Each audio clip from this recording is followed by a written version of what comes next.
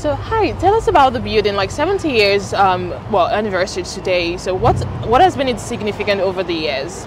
Well, this building has tremendous historical significance because it was conceived in the kind of post-war era, and as the country was evolving, becoming a republic.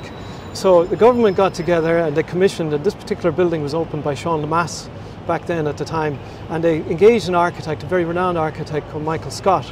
And really what they were trying to do is they designed a building that they thought was going to be a new modern emblem of what the new Ireland was going to be.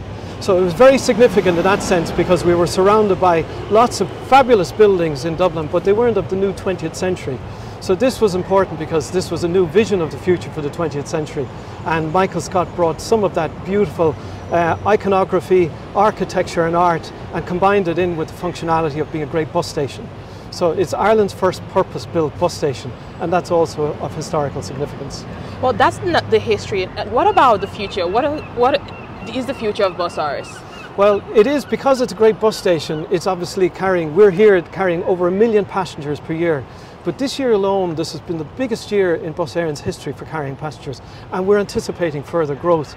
So we have to look to not just the 70 years of this great building, but the next 70 years and say, how are we going to prepare for growth in the future?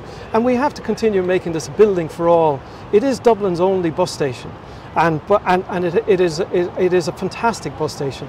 But you know, we're carrying 1 million passengers, we're going to grow further, and we also have to embrace sustainability.